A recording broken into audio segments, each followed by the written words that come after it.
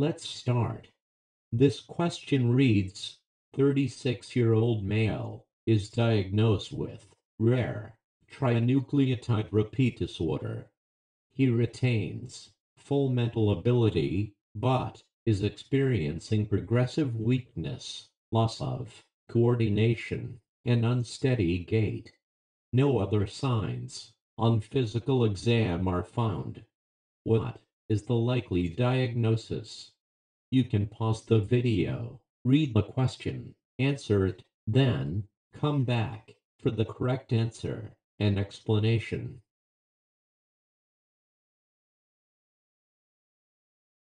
Okay, so the correct answer here is E.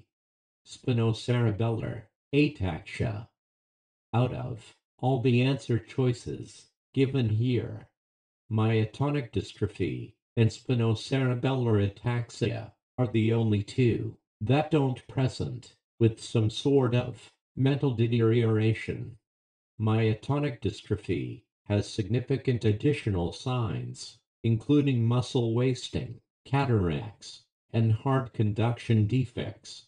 Therefore, spinocerebellar ataxia is the likely diagnosis.